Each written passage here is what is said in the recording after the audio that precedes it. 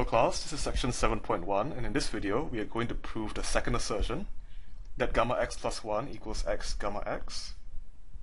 We can write down gamma x plus 1 as this integral by just plugging in tx dt, and the next step is to perform an integration by parts. So we need this to be our dv. So dv is going to be e minus t, which means that v is going to be minus e minus t, taking the antiderivative.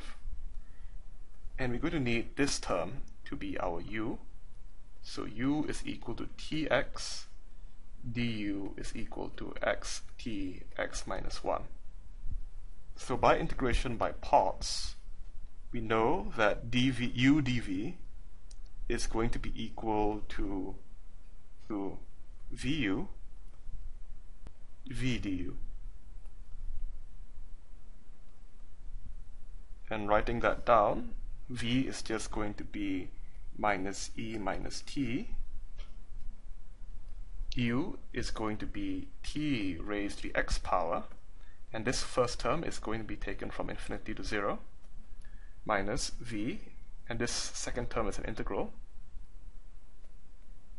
minus e minus t, du is going to be xt x minus 1, and this integral taken dt from infinity to 0. And this integration by parts tells us that we have this equal to minus e minus t tx from infinity to 0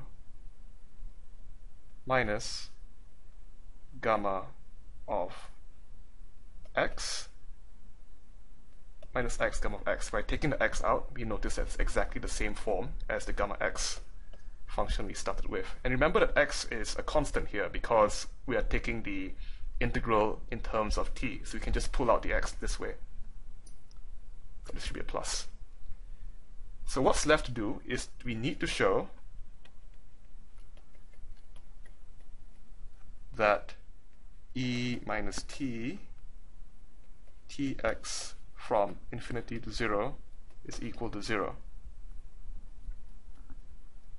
So let's calculate to see what that is.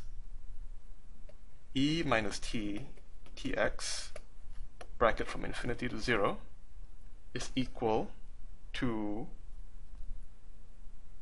the limit as b goes to infinity of e minus b times b to the x minus e minus 0 times t times 0 to the x, sorry. This is clearly just 0. And so we need to calculate this limit, ex over eb.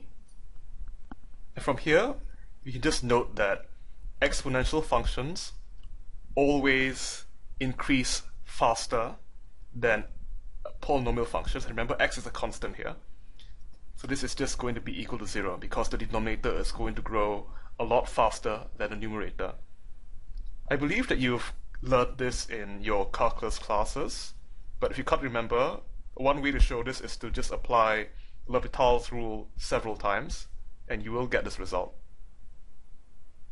But this implies that we have this term becoming equal to 0, and so indeed gamma x plus 1 is equal to x gamma x, just like we wanted.